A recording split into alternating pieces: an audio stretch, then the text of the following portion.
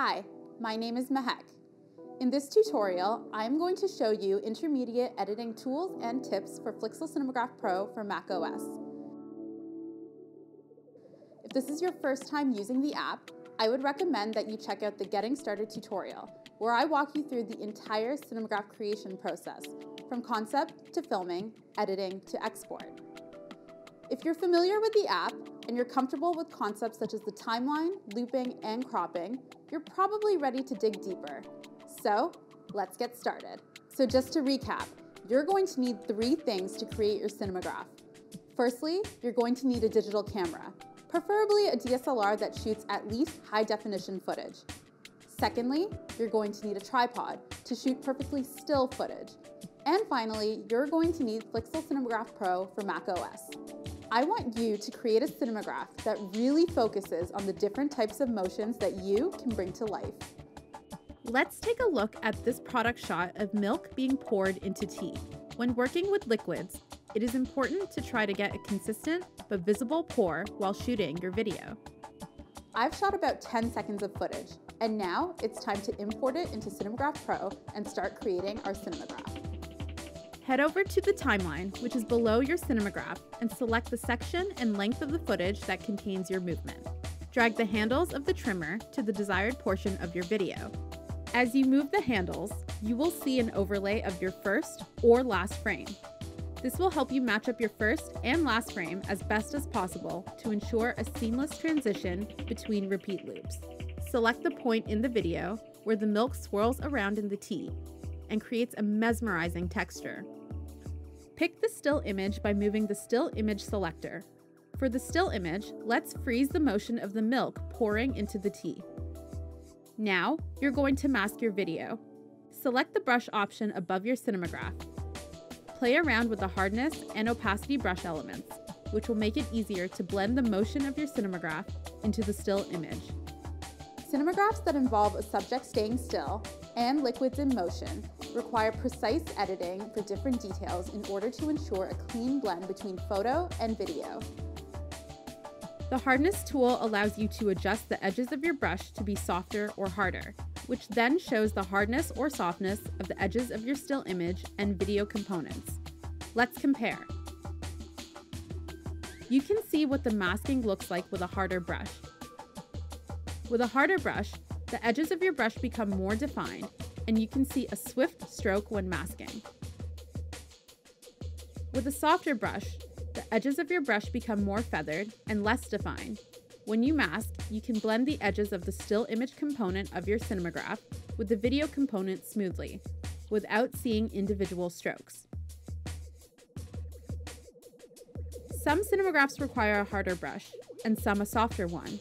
It depends on your motion and how much you need to blend it.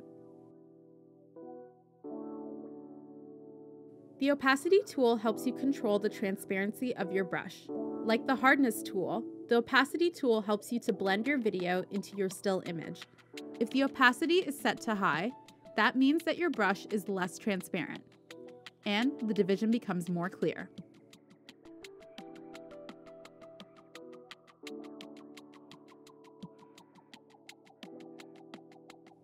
If the opacity is set to low, that means that your brush is more transparent.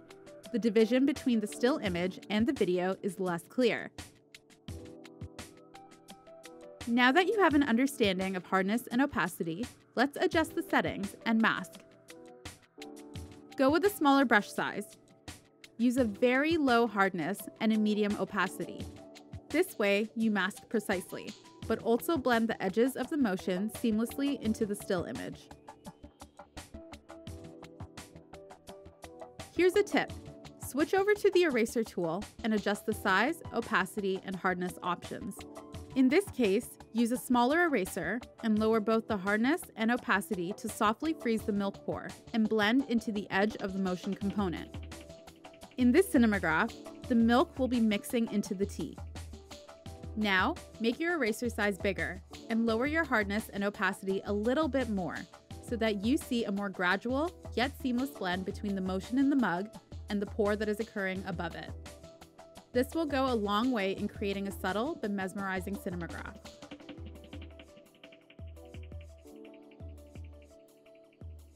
Next, let's work on the look and behavior of our cinemagraph, starting with the Loop tab. Since you are trying to show fluidness in the milk pour and the movement in the glass itself, the repeat loop will work nicely. Right now, the repeat function seems a little harsh and doesn't quite create the illusion that we are looking for. To change this, you need to alter both the speed of the motion and the crossfade. The crossfade blends the beginning and end points of your repeat loop beautifully. It only works with the repeat loop. And no crossfade, or too little crossfade, often makes your cinemagraph look like it's jumping and stuttering. Play around with the crossfade until you are satisfied with the continuity of your loop.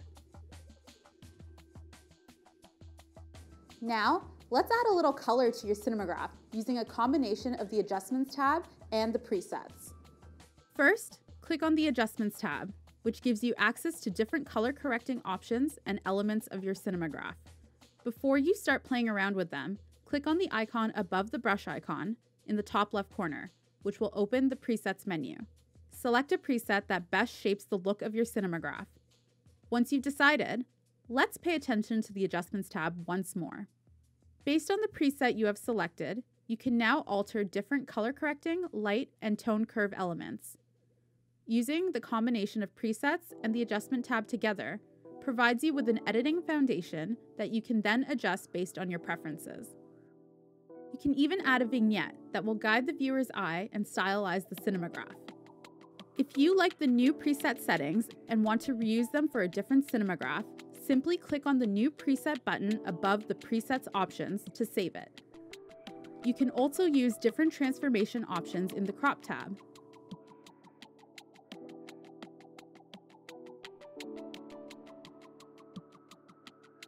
Perfect! Your cinemagraph is ready to be shared, and you can do so in a couple of different ways. You can easily export your cinemagraph for social media using one of the preset export options or create a custom export.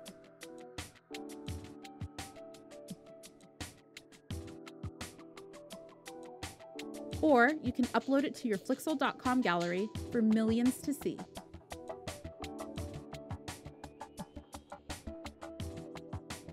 We love to see and feature cinemagraphs created by our incredible Flixel community across all of our social media channels. Keep practicing with the demo document that we just went through so you can master your masking, crossfade, and customized color adjustments. If you are still having some trouble, I would recommend revisiting the Cinemagraph Pro for macOS Getting Started tutorial. When you are ready to develop your pro-level skills, check out the Advanced Flixel Cinemagraph Pro for macOS tutorial, which tackles topics such as masking body parts, creating the perfect loop, and building your own presets from scratch. To find more inspiration on how to reach your cinemagraph goals, make sure you check out our curated Flixel.com galleries. We are constantly creating new resources to help you along with your cinemagraph journey. We love profiling creators, sharing brand stories, and featuring work from the Flixel community. If you have any questions or want to learn more about what's going on in the world of cinemagraphs, make sure you connect with Flixel on social media, where we share the latest tips, tricks, and news. We'll see you soon.